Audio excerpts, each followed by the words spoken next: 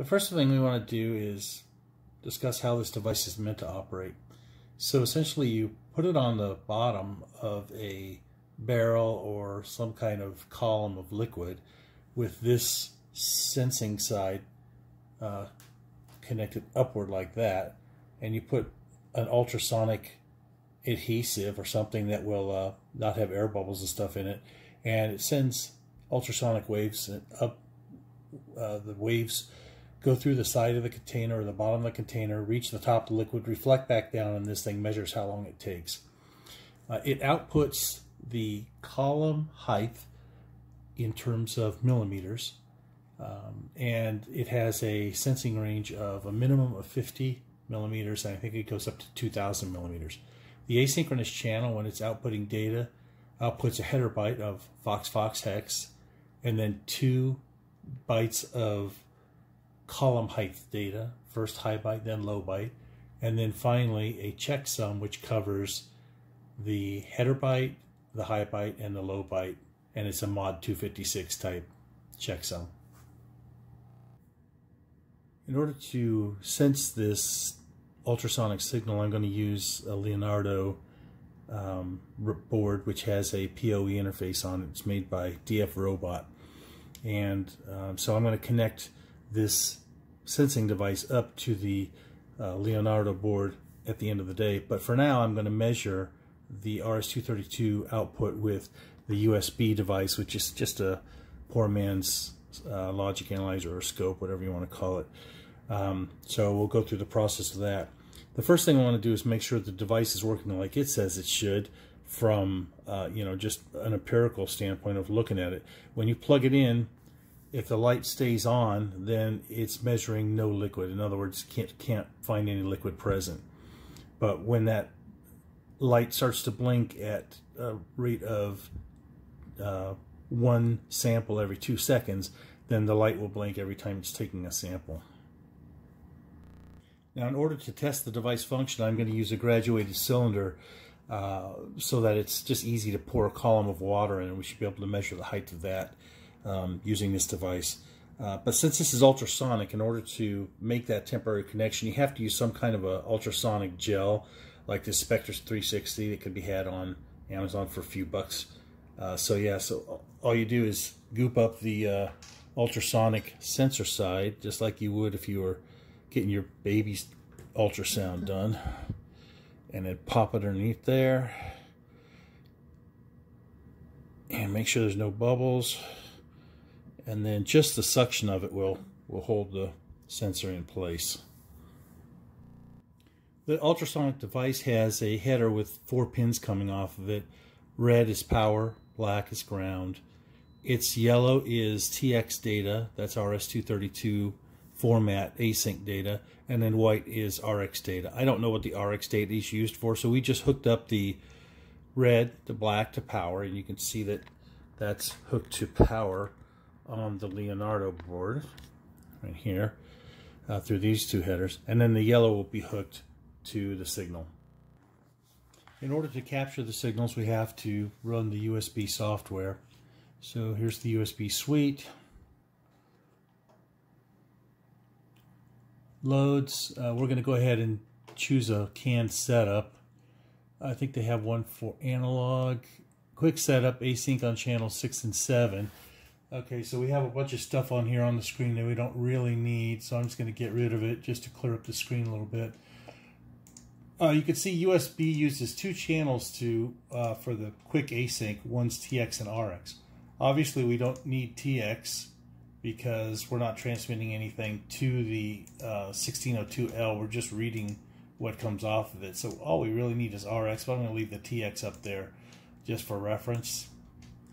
We're getting rid of the rest of these channels. Okay, so now all we have here is the TX and RX. This is a virtual thing. Basically, they capture the signals using the digital, and then they translate it into, or they decode it, I should say, using asynchronous profile. So what does that mean? Let's look at that. So what they're going to do is they're going to look for pulses that happen at 9600 baud, okay, with 8 data bits and no parity, and they're going to display it in hex format. Okay, so that's okay. We're just going to leave that at the default. Then this is the trigger position. Where do you want to trigger in the data? I'm going to trigger at the very start of the data, and then you have to tell it how to trigger. Since we're only looking at RX data, and since the start bit on asynchronous is a falling edge, I'm not sure if you can see that. I'm going to zoom in a little bit.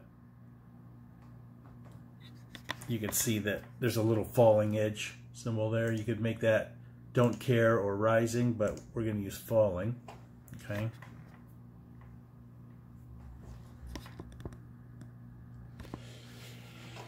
And let me see, we'll look at the speed and samples. Once it's triggered, the buffer will have 1/3 of a second worth of buffering. Well, this 1602L only outputs data once every 2 seconds when there's water present. So either you have to make a very long buffer, or you just capture the signals one at a time. And so we'll just capture it one at a time. 1/3 of a second is plenty of time to do that. And when it's time to capture, you just click this capture once, and then it's waiting for the trigger at this point. Now what we have to do is actually hook up the device. So I'm going to change the focus down here. Here's the USB DX. Got to get a good ground, so I'm going to pop a ground over here. Same ground is used for powering the 1602L. And then this purple line is channel 6, which you can see it's purple, the same purple channel over there. So we're going to hook this up to the yellow signal coming out of the 1602L. And so that should be putting out some data, because I do have it powered up.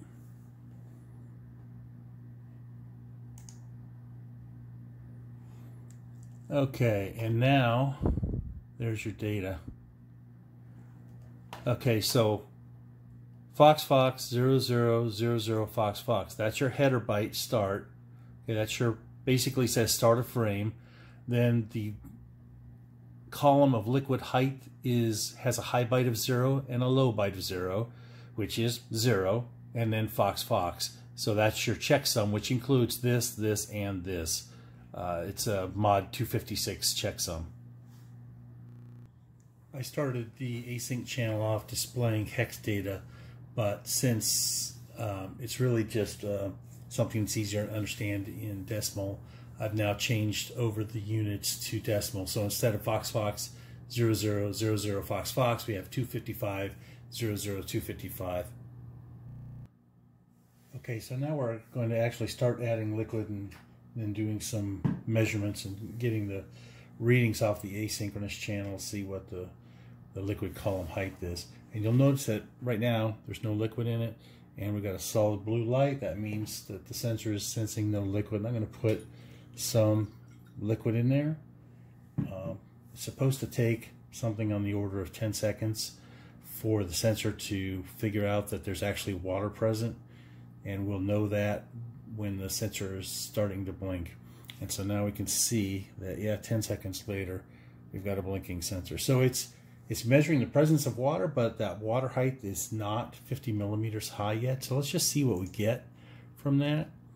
Obviously it's no longer 255.00, so it's saying that we have a column of water that's 105 millimeters high. Well, that's like 4 inches or something. So obviously this is not accurate yet, and the device says that you need 50 millimeters of water in order to be accurate. So let's just see what happens when you add a couple of times slowly.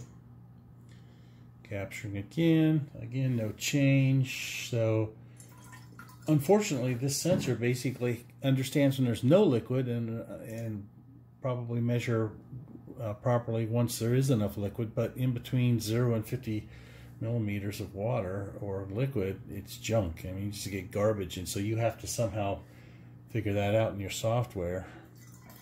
that you're in no man's land with respect to measurement. I probably got a 1 5/8 to 1 3/4 of water in there now. It's saying 56. Could that possibly be right? Where's my caliper? Could that possibly even be right? Let's go inches. We'll go 0.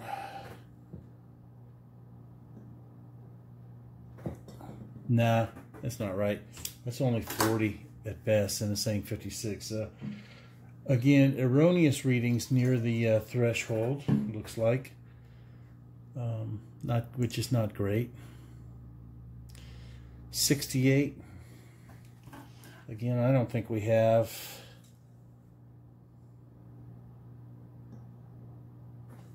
I don't think we have quite 50 yet. So now I'm going to go really slow and see if it all of a sudden starts running that number back down. Aha, 45. All right, so that makes more sense to me.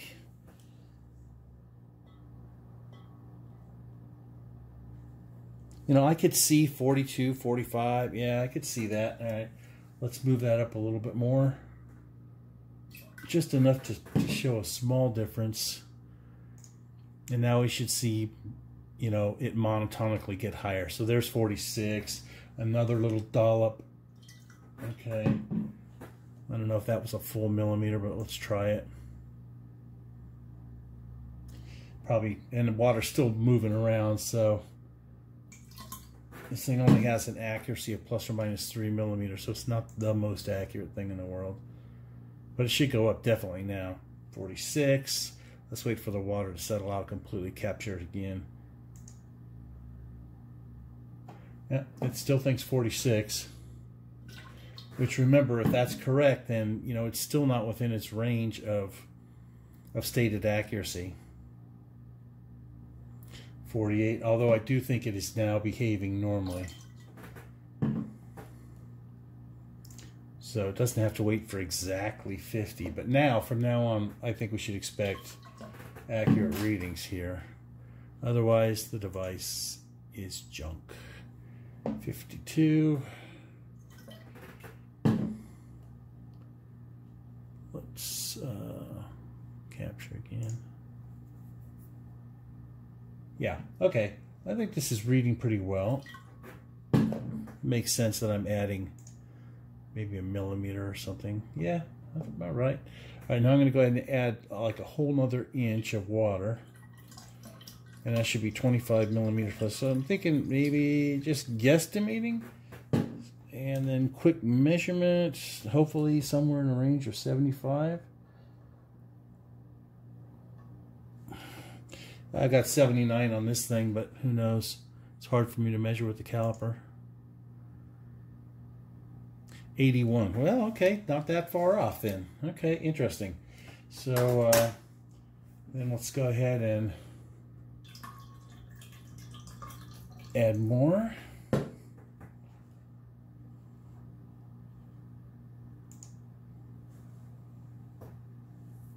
$97. Okay, makes sense. We go add quite a bit now.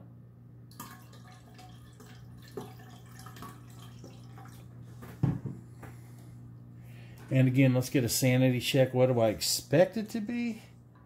I expect it to read somewhere in the maybe 118, 119 range. 120, that's not bad. So, you know, I always like it when experimental data comes out like that. Let's try it one more time. I'm pretty much at the limit of my mechanical caliper here. But if I had to measure that just very quickly, rough guesstimate, I'd call it 141. Okay, again, it seems to be working very well at this point. And now I probably am at the limit. I am. My caliper reads 155, and I probably got another 3. I'm going to call it 158.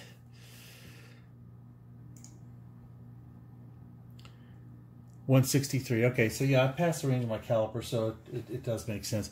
Okay, so that is how you actually read the data off this thing, and it's supposed to be good for from 50 millimeters of liquid column height to 2,000 millimeters.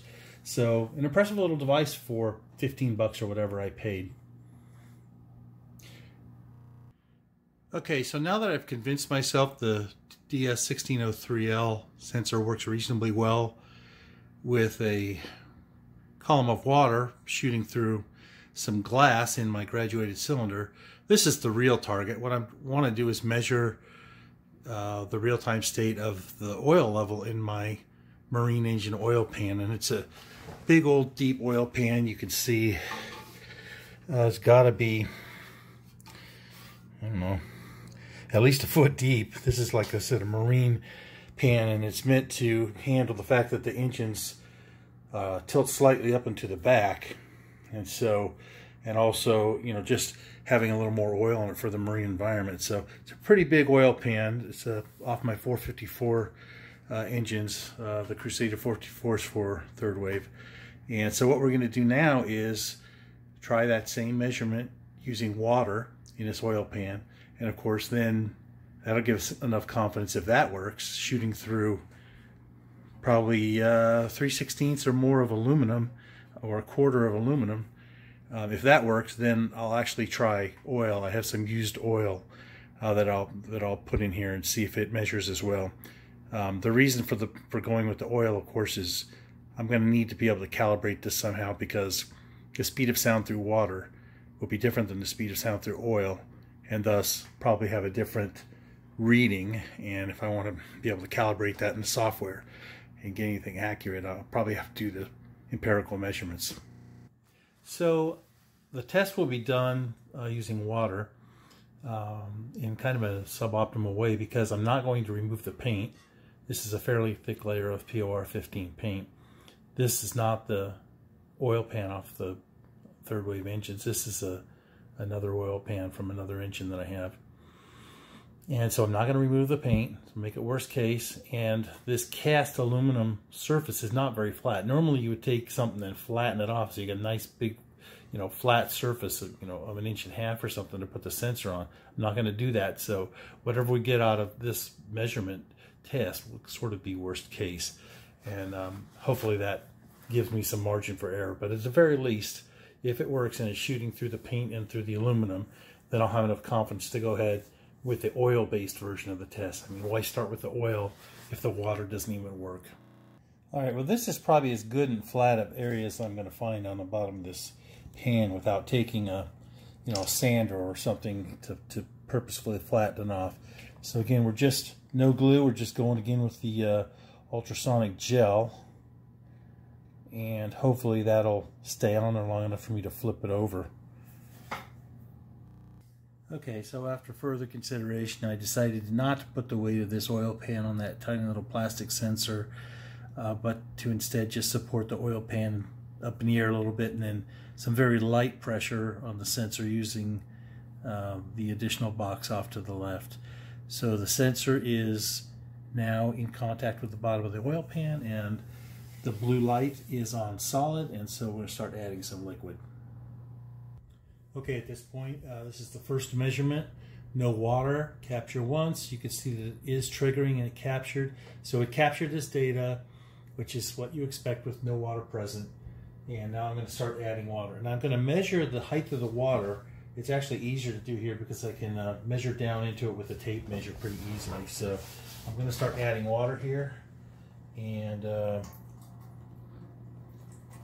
I'm going to put in just enough water in the pan like before, so that there was at least enough so that the sensor would start blinking.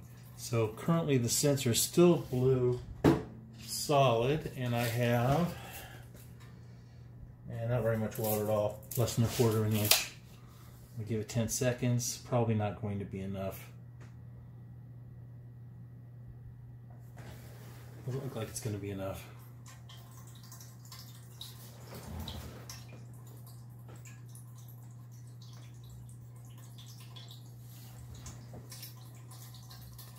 And this is pretty critical. If we get, you know, half an inch of water in here and this thing doesn't start blinking, then there's a good chance it's not going to shoot through the bottom of this aluminum. And that'll sort of be the end of the experiment. Aha! So we do have a blinking sensor.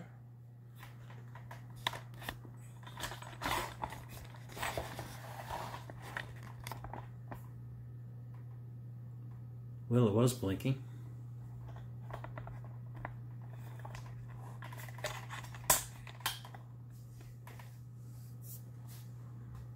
That's not good.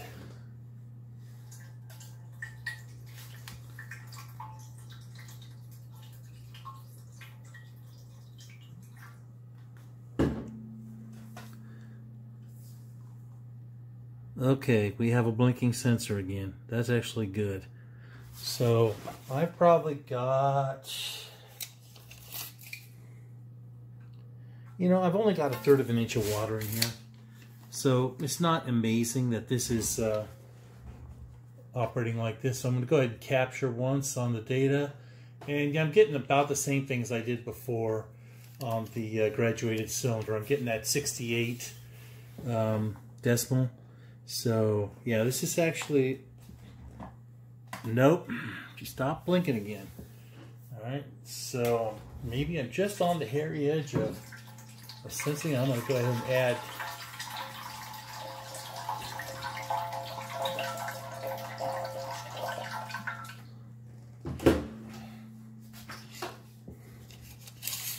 alright, she's blinking again, and I've got a good half an inch of water in there now. So let's just see how that goes.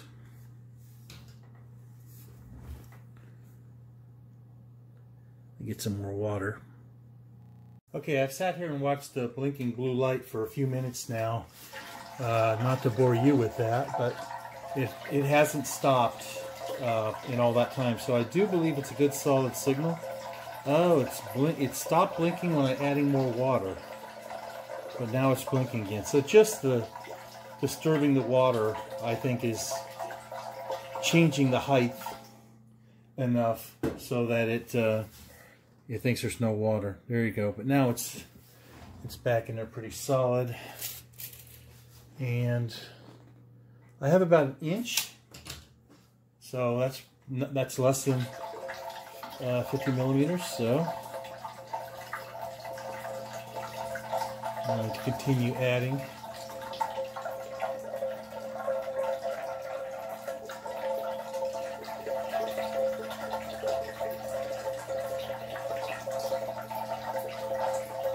Yeah, I'm trying to pour away from the sensor itself, and it seems better for the sensor in terms of not losing sync.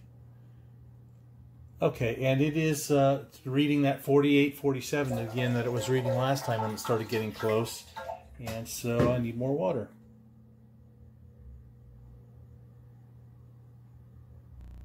Okay, at this point we still only have 1.5 inches of water, which is not enough to trigger a good reading. So I'm going to try and get more water in here now. It starts to approach that 2-inch/50 millimeter height number that we're looking for.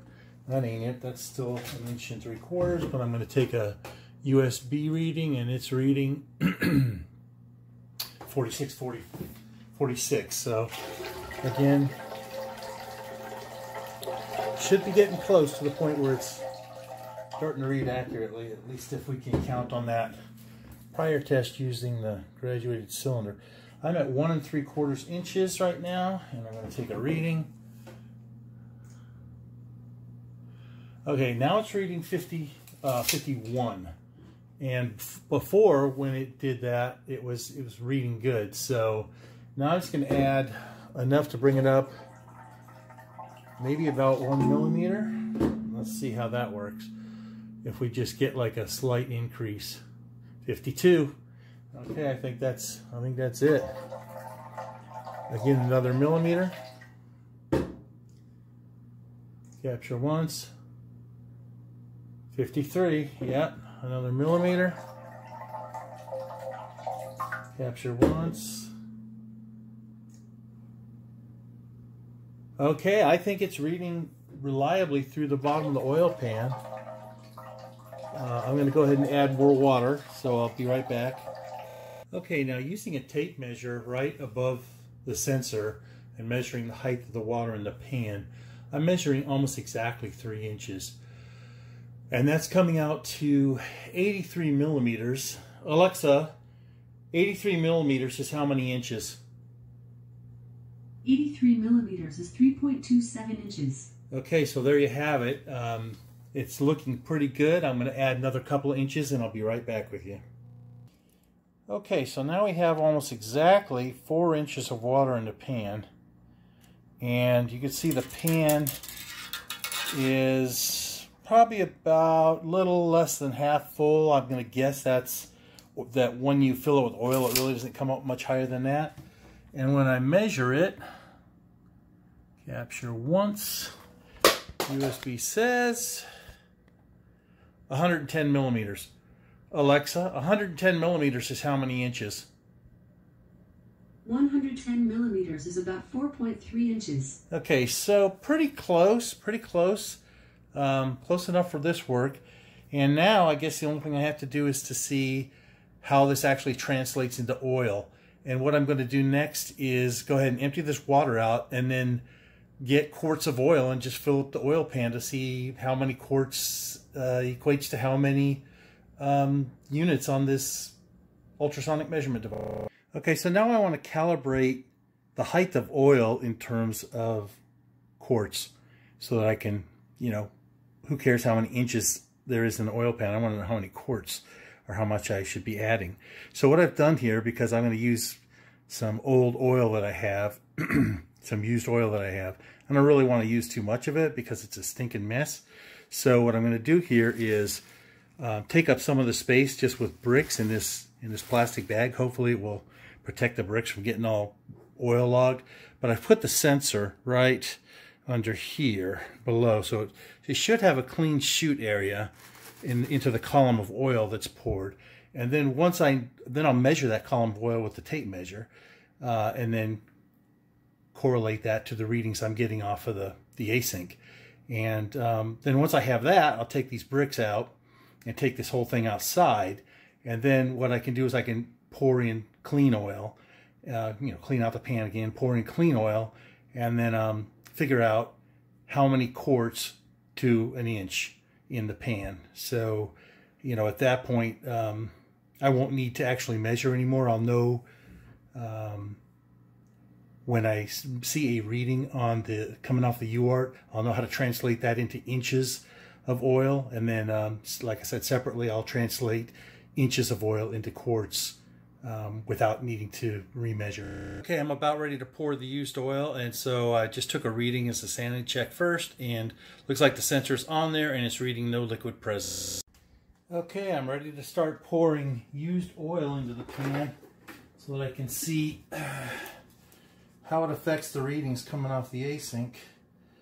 And I'm going to start off with, I know it's not going to read, at a half an inch or something.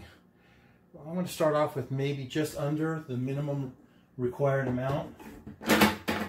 So that's maybe like, I'm not quite sure the amount, but I will tape measure it. Okay, and the dipstick reads 7/8 of an inch, and so we'll now take a measurement on the async to see what we get out of it.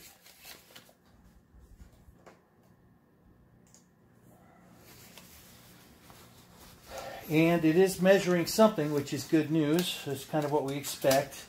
The blue light is flashing, which again is what we expect, so that's great. I'm going to add some more at this point. Again, I don't want to exceed the minimum 2-inch.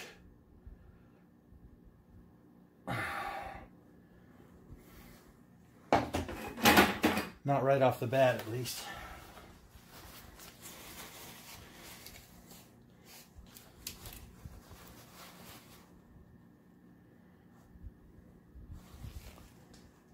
Okay, so maybe 1 1/4 on the dipstick there. And the electronic reading says 44. Okay, again, similar behaviors before. It's not unexpected. Let's get some more juice in there.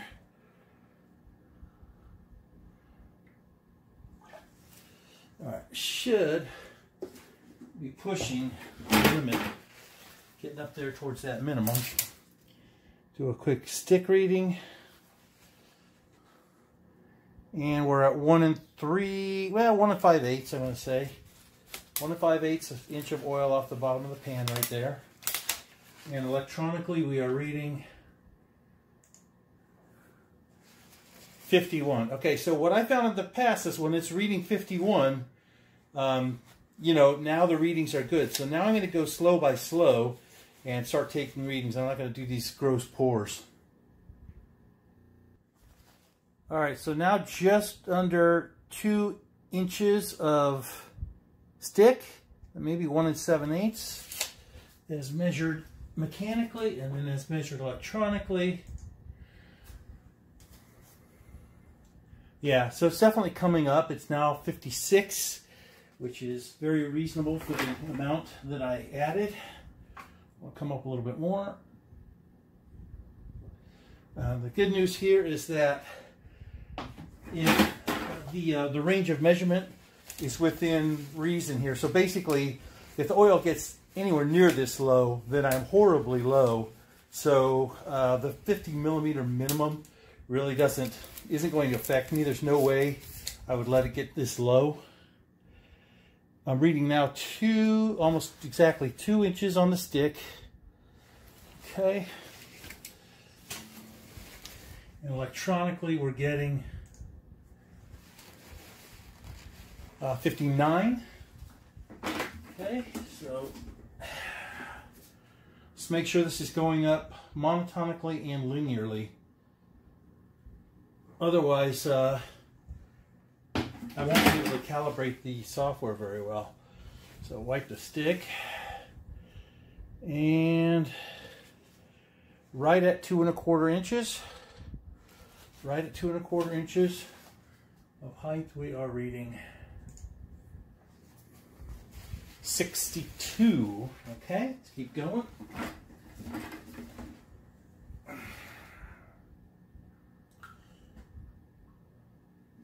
Okay. We are now at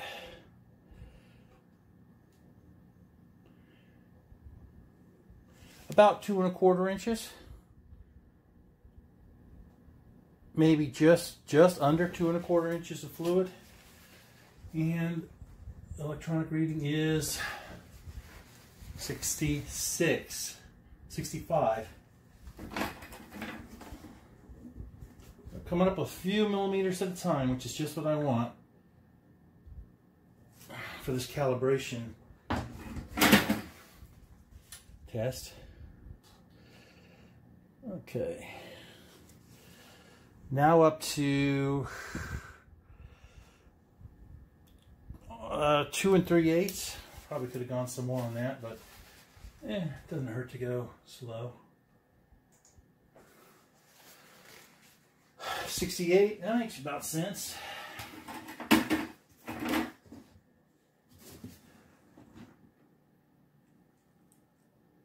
That should have brought it up a little bit. All right, so the last, here we go. Booyah.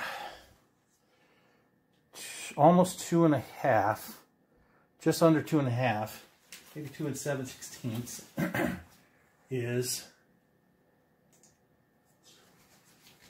72. Yeah, this looks like it's going nice and linearly. This is probably going to work for me. Okay.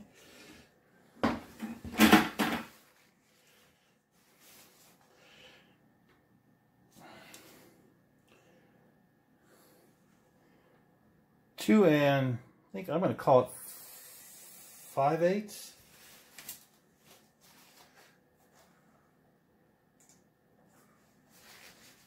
$75. Yeah, coming about 3 millimeters at a time. Huh?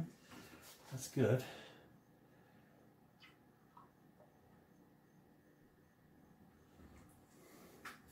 I'm getting low on used oil here, so it was a good thing I put those bricks in to add some displacement.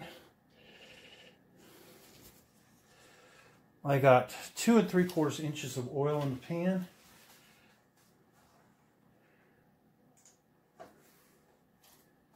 At 81.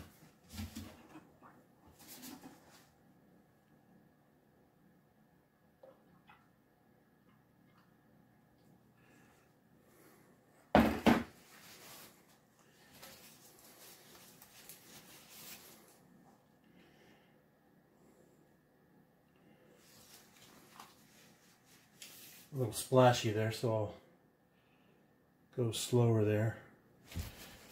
Yeah, almost exactly 3 inches. Almost exactly 3 inches equates to an electronic reading of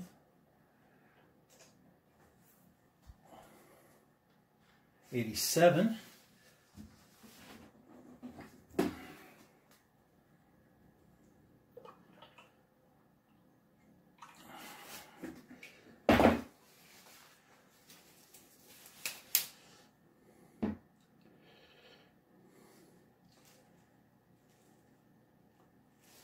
That is 3 3/16, equating to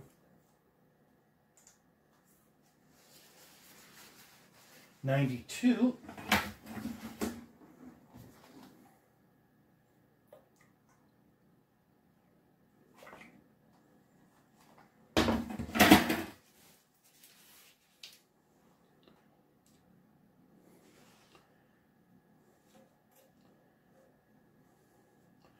Three and just over 1/4, probably 9/16, or sorry, 9/32, right?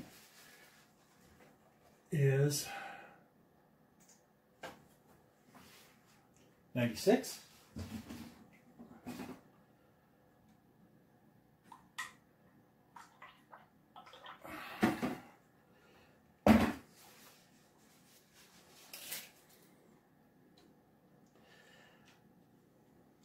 That's 3.5 exactly.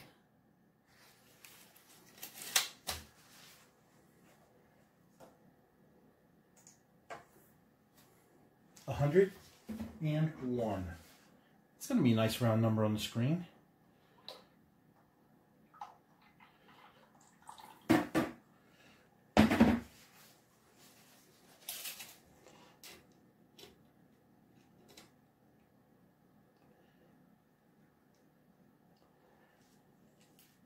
So about 3 3/4 runs the reading up to 105. So we've done many readings and we haven't had any anomalies at all.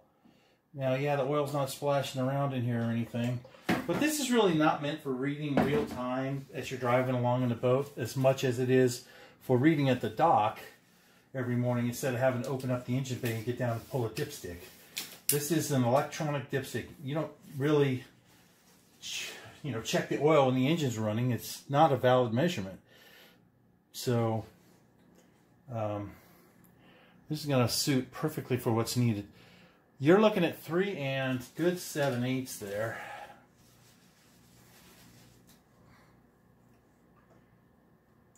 Equating to 108, and we're just about at the end of the nasty oil bucket here. Ooh, it's getting chunky. Alright, that's it.